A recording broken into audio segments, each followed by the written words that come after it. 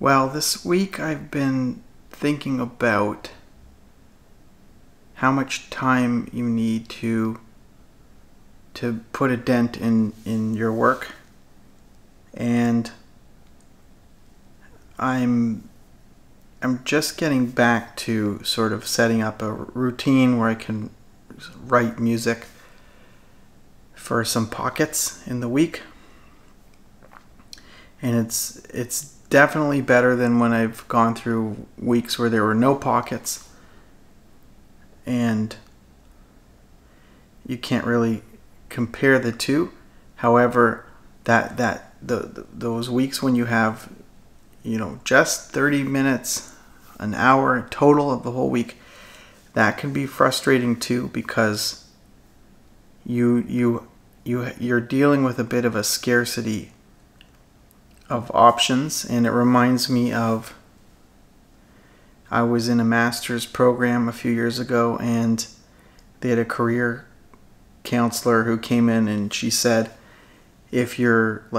when people are looking for a job, if they're only talking to a few people and they only apply to a few places, the focus that they put on those opportunities is kind of disproportionately amplified from what it should be, because in the job world, they have to talk to a lot of people and get new ideas and then keep applying. And so if you're talking to 5-10 people and you've applied to the same amount of jobs, your chances of anything good happening are fairly low, and the chances of you being discouraged as a result are pretty high.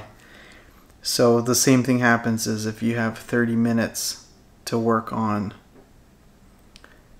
music, like your whole week, and nothing good happens, because there's a good chance that it won't, right? You just, such a small amount of time has been put in, and then your chance of being kind of upset are pretty high. So the key is those 30-minute sessions, they kind of open the door to just saying, okay, now I'm getting back into it, and this is how it works. This is how I,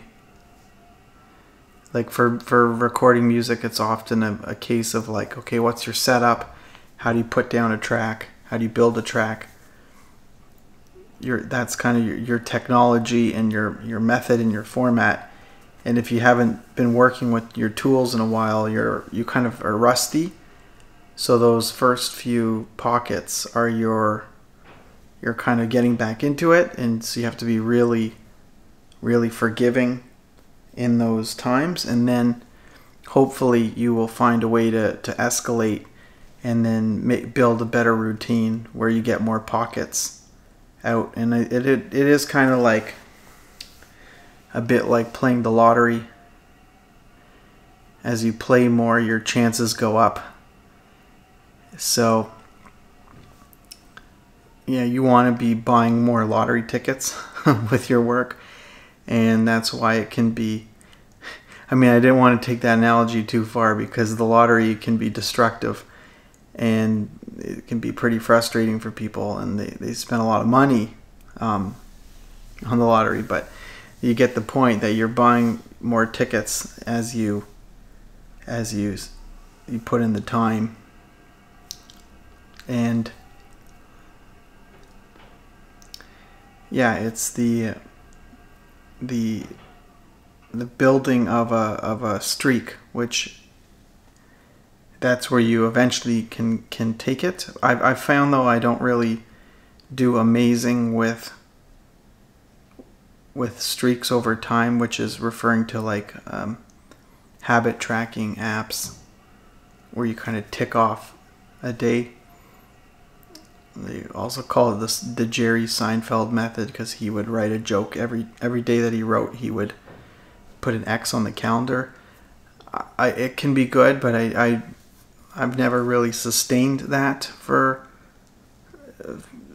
significant periods of time, but that's an option for you as well. If you once you pass that first stage where you're putting in just a little bit of time every week on your project, then you can say, okay, actually I do this every day. It's part of your identity that at 7 a.m. or 7 p.m. you write this thing, or you paint, or whatever it is. So okay, I hope this was good, and yeah, let me know what you think.